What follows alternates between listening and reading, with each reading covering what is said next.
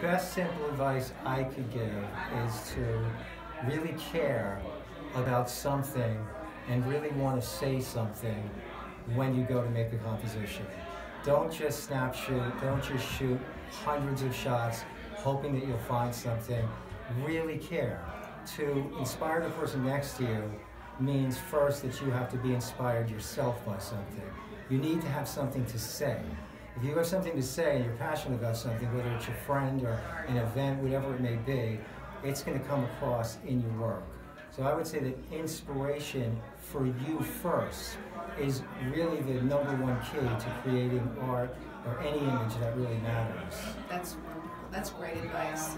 Thank you so much. I'm sure a lot of photographers will appreciate that. My pleasure. Thank you.